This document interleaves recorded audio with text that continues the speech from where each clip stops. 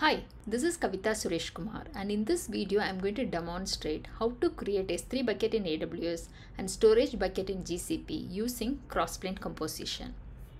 So I have logged into my GCP console. So first let's review whether we have any storage bucket already exist in this account.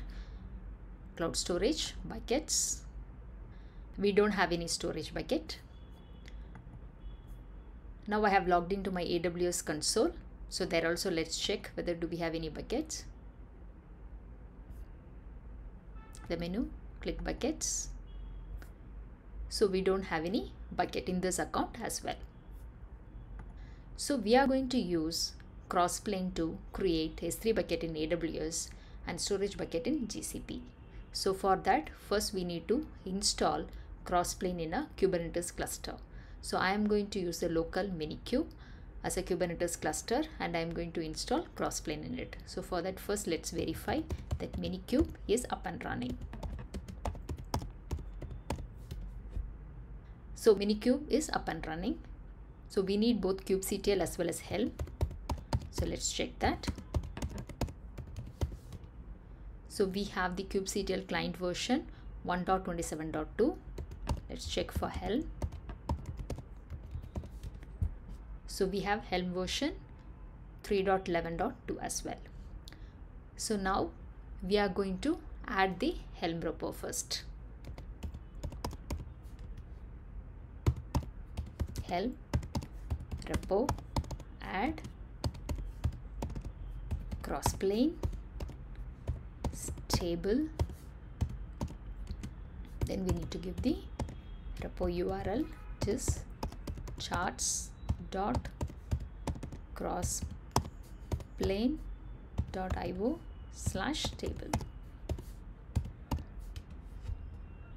So the Crossplane stable has been successfully added. Now let's do a Helm repo update to update the local cache. The local cache also has been updated successfully. Now let's do a Helm install. Helm install Crossplane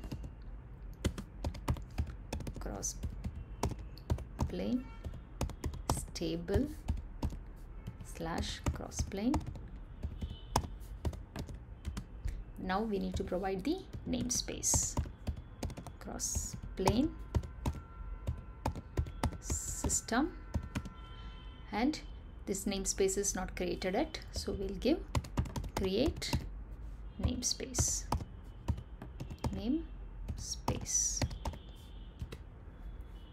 So the Crossplane has been successfully deployed. Now let us check the pods that gets deployed as part of the Helm installation. kubectl get pods. We have installed Crossplane in the Crossplane-system namespace. So we need to look for the pods in that namespace. kubectl get pods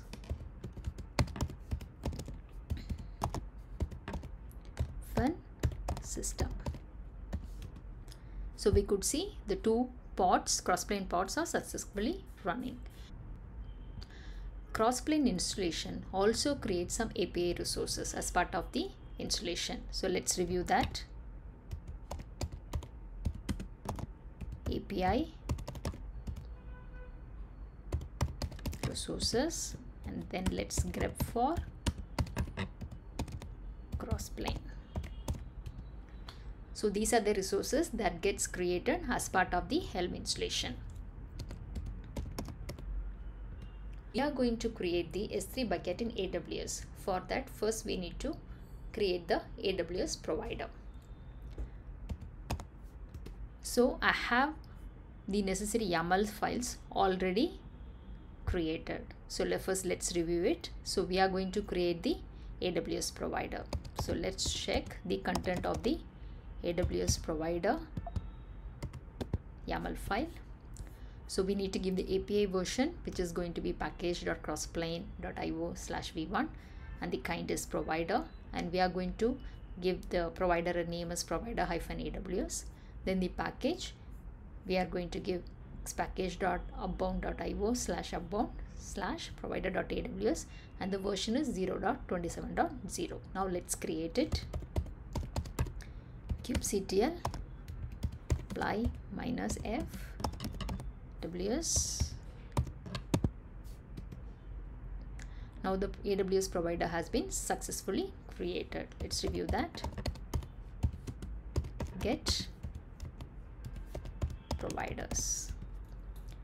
So it has been successfully installed, but the health is unknown. It's going to take a few minutes. So in the meantime, let's create the GCP provider also, because we need that provider for creating the storage bucket in GCP.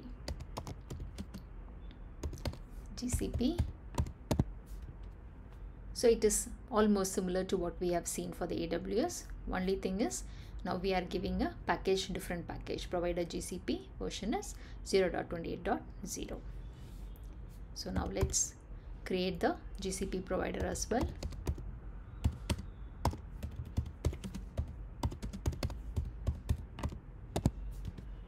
The GCP provider also has been successfully created. Let's review that.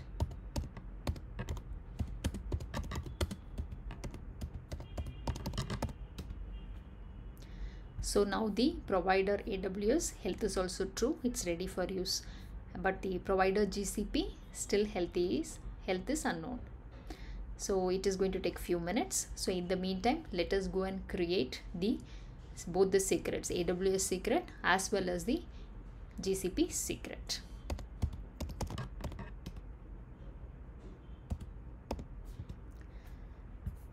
So I have my AWS credentials in AWS credential.txt. Similarly, I have my GCP credentials in the GCP credentials.json. So first let's create the AWS secret.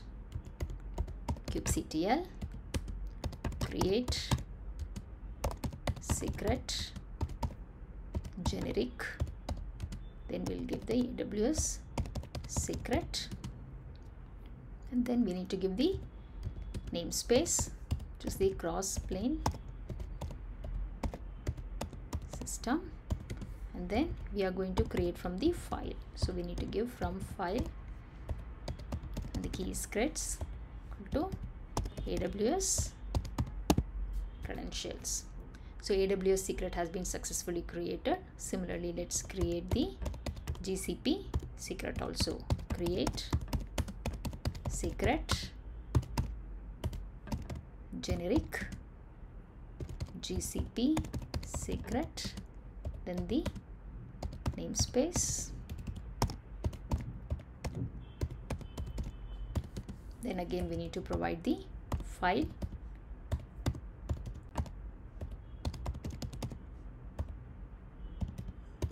GCP credentials.json. So the GCP secret also has been successfully created. Now let's check the provider again. Get providers. So still GCP is coming up. So in the meantime, let's create the provider config for the AWS. So provider config is primarily for associating the provider with the secret what we have created.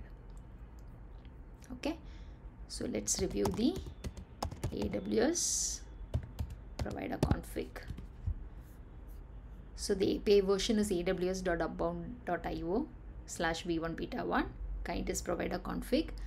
So the name I have given as default one, and then the credentials, source is secret, secret ref, and the namespace is Crossplane system. Name is AWS secret, key is creds. So let's create this.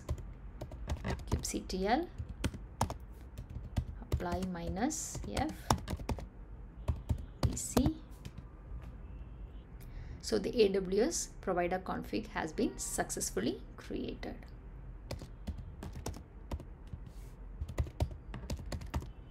Now let us review the provider status again. So the GCP provider has been successfully installed and it is healthy also. So now let us create the GCP provider config. So in case of GCP provider config, we need to give the project ID. All other information are same. So let's create it.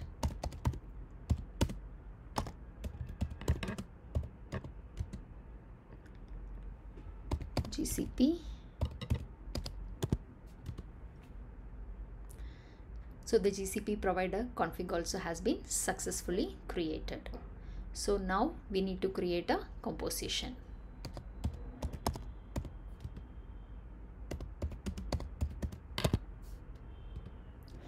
The composition is actually a template, so which is actually will be used when we are creating the composite resource. And here the important thing is we need to specify the composite type ref, right? So the composite type ref is going to be the composite resource definitions what we are going to create later. So here we are going to here we have specified the composite type ref as the API version is custom-api.example.org and the version is v1 alpha 1 and the kind is storage.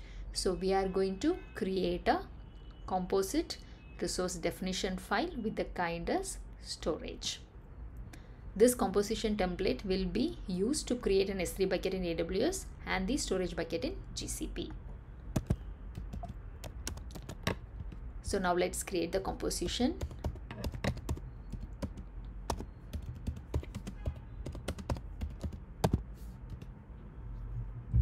So we have successfully created the composition.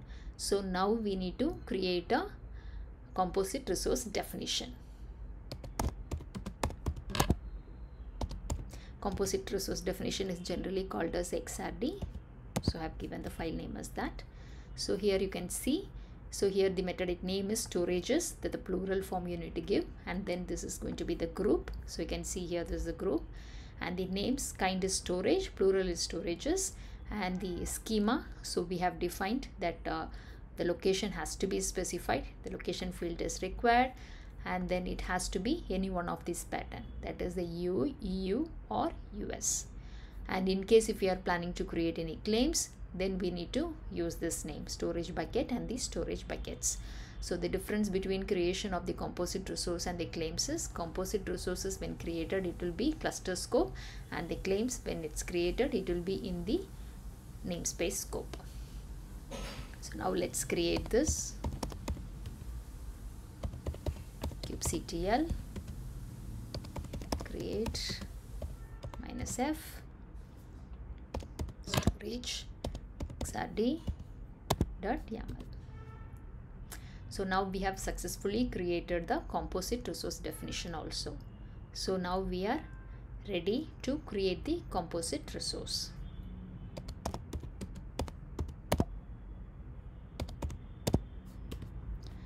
So this is the definition for the composite resource. So you can see the API version is the one what we have defined in the composite resource definition, and the kind is storage. So we are going to give the name as bucket composite and the location is US. Because this is a mandatory parameter, we need to specify this. Now let's create the composite resource. kubectl apply -f storage. So the composite resource has been successfully created. Let's validate that. kubectl get storage. We could see that the composite resource bucket composite has been successfully created, but it's not ready. It is synced, it's not ready. Let us go and review that in the UI. Let's refresh this. So we could see that the bucket composite S3 bucket has been successfully created in the AWS account. Let's check in the GCP.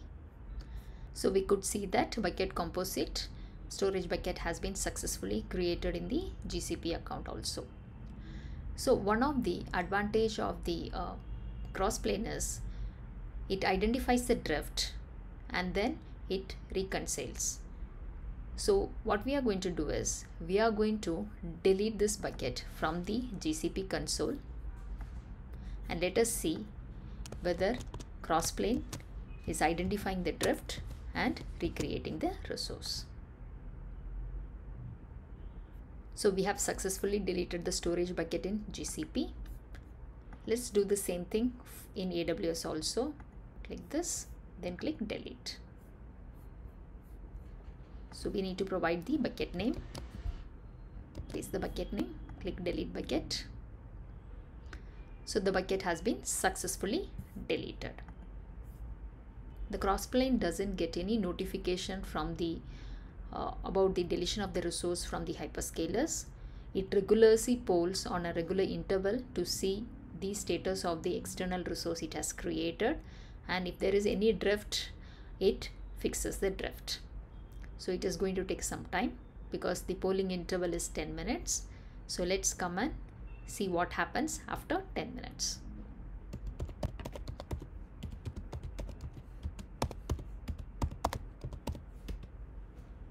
Now let us do a kubectl describe and check. Kubectl describe storage